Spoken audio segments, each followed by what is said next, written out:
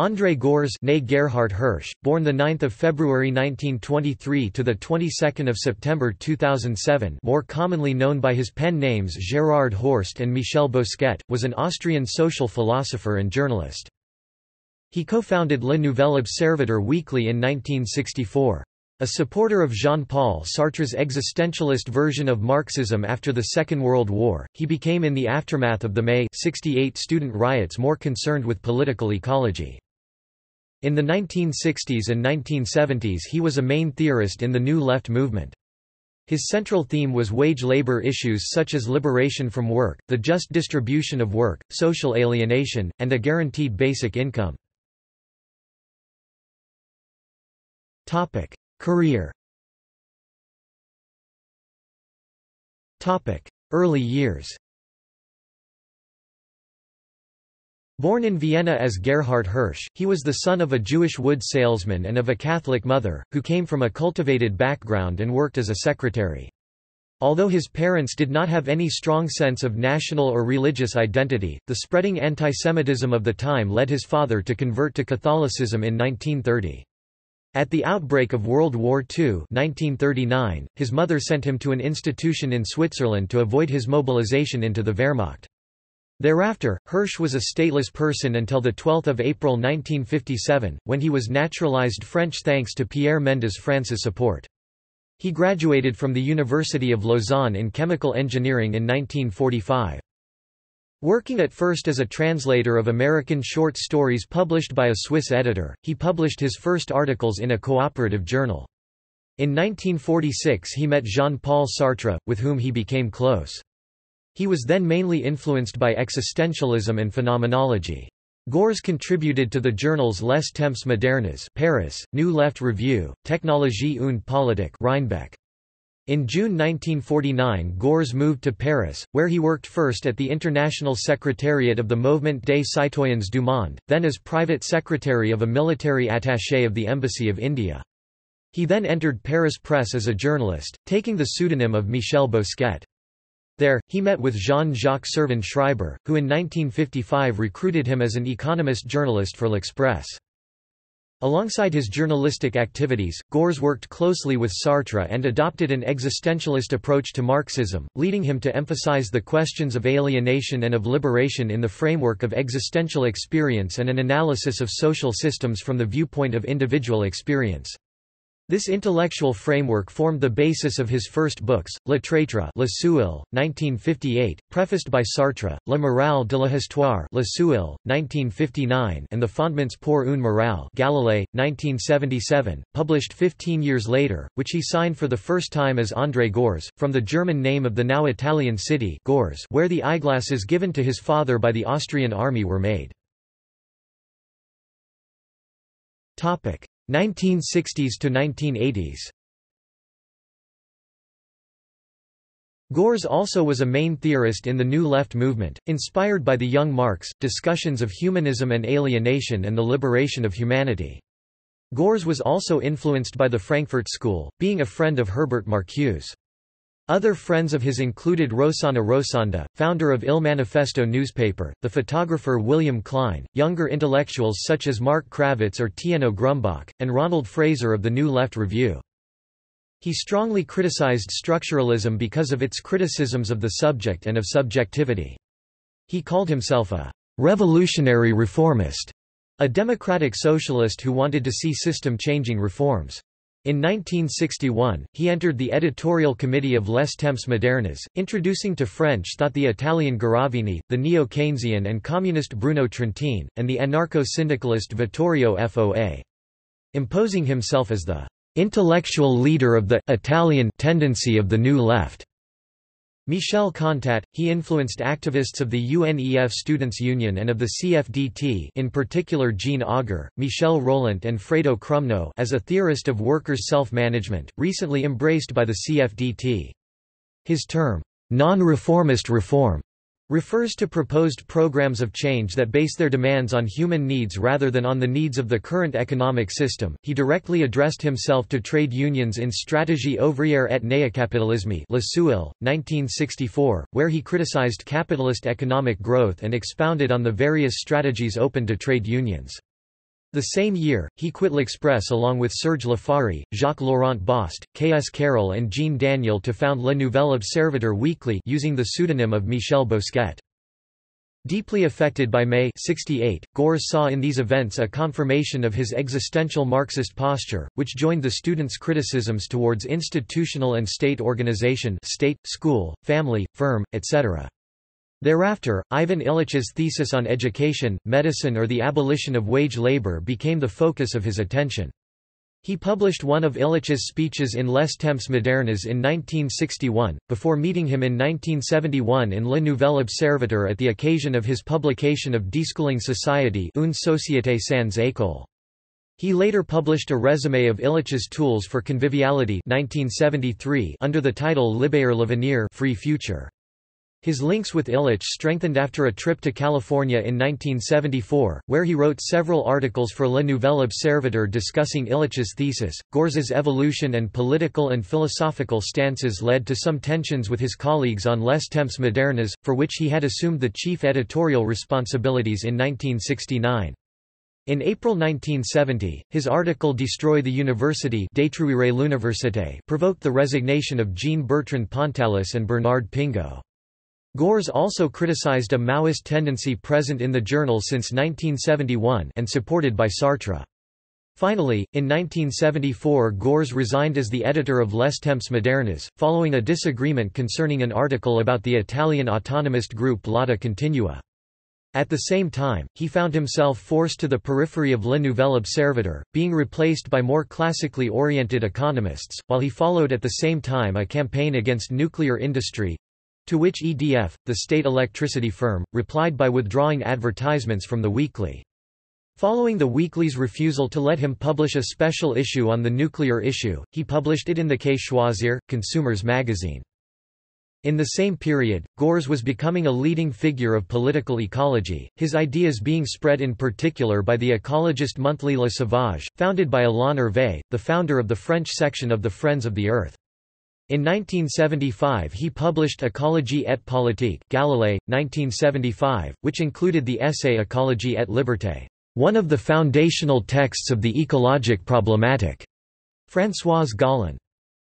He was also influenced by Louis Dumont in considering Marxism and liberalism to be two versions of economist thought.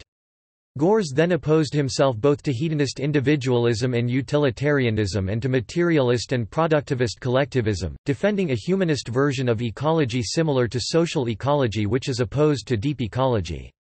Gorz's ecologism, however, remained linked to a critique of capitalism, as he called for an ecological, social and cultural revolution which would abolish the constraints of capitalism. 1980s to 2000s. A year before the election of the left's candidate, François Mitterrand, to the French presidency in 1981, Gorz published Adieu au prolétariat, Galilée, 1980 Farewell to the Proletariat, where he criticized the cult of the proletarian class in Marxism, arguing that changes in science and technology now made it impossible for the working class to be the sole, or even primary, revolutionary agent. Although the book was not well received among the French left, it did receive attention from younger readers. Soon after Sartre's death in that same year Gorz left the editorial board of Les Temps modernes. In Les Chemins du Paradis Galilée, 1983 Gorz remained critical of the Marxist orthodoxy of the time, using Marx's own analysis in the Grundrisse to argue for the need of the political left to embrace the liberatory potential that the increasing automation of factories and services offered as a central part of the socialist project. In 1983 he had a falling out with the pacifist movements when he refused to oppose the deployment of Pershing II missiles by the United States in West Germany. The same year, he resigned from Le Nouvel Observateur. In the 1990s and 2000s, the journals Multitudes, Eco-Rev, which will publish the last article in French, La fin du capitalisme a déjà commencé, and Entropia published his articles. Gorz was also critical of the post-structuralism and postmodernism of thinkers such as Antonio Negri. His point of view was rooted in early Marxist humanist thinking. Liberation from wage slavery and social alienation remained one of his goals, even in his later works. He never became an abstract theorist, his reasoning usually concluded with proposals for how to act to make changes. In Métamorphoses du Travail Galilée, 1988 Metamorphosis of Labor, Gorz argued that capitalism used personal investments from the worker which were not paid back. As such, he became an advocate of guaranteed basic income, independent from labor. He made such a proposal in his book, Critique of Economic Reason, 1989, and argued, "From the point where it takes only 1,000 hours per year or 20,000 to 30,000 hours per lifetime to create an amount of wealth equal to or greater than the amount we create at the present time in 1,600 hours per year or 40,000 to 50,000 hours in a working life, we must all be able to obtain a real income equal to or higher than our current salaries in exchange for a greatly reduced quantity of work. In practice, this means that in the future we must receive our full monthly income every month even if we work full-time only 1 month in every 2 or 6 months in a year or even 2 years out of 4, so as to complete a personal, family or community project, or experiment with different lifestyles, just as we now receive our full salaries during paid holidays, training courses, possibly during periods of sabbatical leave, and so forth." He pointed out that in contrast to the guaranteed social minimum granted by the state to those unable to find regular paid work, our regular monthly income will be the normal remuneration we have earned by performing the normal amount of labor the economy requires each individual to supply. The fact that the amount of labor required is so low that work can become intermittent and constitute an activity amongst a number of others, should not be an obstacle to its being remunerated by a full monthly income throughout one's life. This income corresponds to the portion of socially produced wealth to which each individual is entitled by virtue to their participation in the social process of production. It is, however, no longer a true salary, since it is not dependent on the amount of labor supplied in the month or year and is not intended to remunerate individuals as workers. Death. Gorz and his wife, Dorini, committed suicide together in his home in Vosnon, Abi. His wife had been diagnosed with a terminal illness and they had already said that neither wanted to survive the other's death. Their bodies were found on 24 September 2007 by a friend, both having died after a lethal injection. His book Lettres d'histoire d'un amour Galilée, 2006 was dedicated to his wife, and was in fact a way for him to tell of the love he had for her. Works. Books. La morale de l'histoire Sewell, 1959. Stratégie ouvrière et néocapitalisme Sewell, 1964. Socialism and Revolution first published, Sewell, 1967, as Le socialisme difficile. Réforme et Révolution Sewell, 1969. Critique du capitalisme quotidien Galilée, 1973. Critique de la division du travail Sewell, 1973. Collective work. Ecology as Politics South End Press, 1979, first published, Galilée, 1978. Écologie et liberté Galilée, 1977. Fondements pour une morale Galilée, 1977. The Trader 1960, first published, Sewell, 1958. Farewell to the Working Class 1980 Galilée, 1980, and Le Sewell, 1981, as Adieu au prolétariat. Paths to Paradise 1985 Galilée, 1983. Critique of Economic Reason Verso, 1989, first published, Galilée, 1988, as Métamorphoses du Travail, Quête du Sens. Capitalism, Socialism, Ecology 1994 Galilée, 1991. Reclaiming Work, Beyond the Wage-Based Society 1999, first published, Galilée 1997 as Misères du Présent, Richesse du Possible. The Immaterial, Knowledge, Value and Capital Seagull Books, 2010, first published, Galilée, 2003. Letter to D, A Love Letter Polity, 2009, first published 2006 extract online. Ecologica Galilée, 2008. Le fil rouge de l'écologie. Intuitions inédites en français, Willy Janinazzi ed. De Lahus, 2015. Essays. Willy Janinazi, André Gorz. Une vie, Paris, La Découverte, 2016. Finn Boering, André Gorz and the Sartrean Legacy, Arguments for a Person-Centered Social Theory, London, Macmillan, 2000. Konrad Logiak, Jeremy Tatman, André Gorz, A Critical Introduction, London, Pluto Press, 1997. Audio.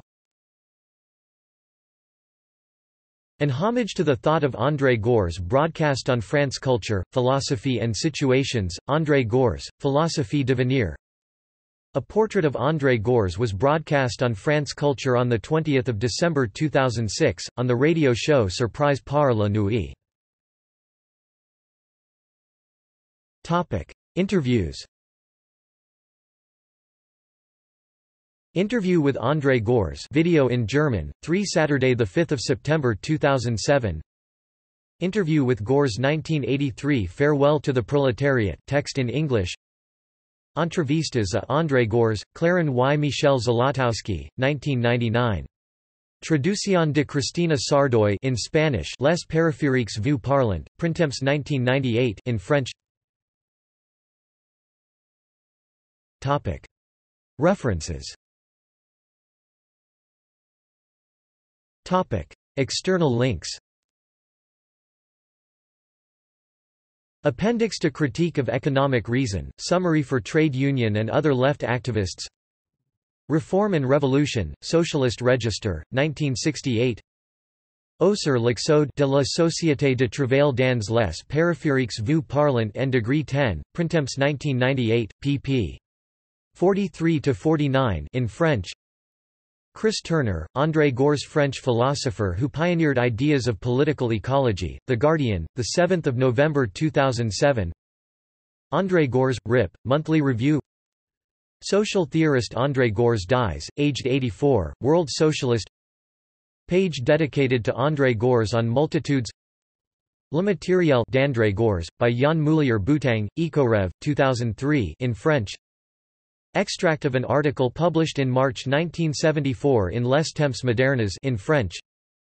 Articles in the journal Streizug in German. Articles in the journal Ecorev in French. Blog entry concerning the death of André Gorz and his wife in German.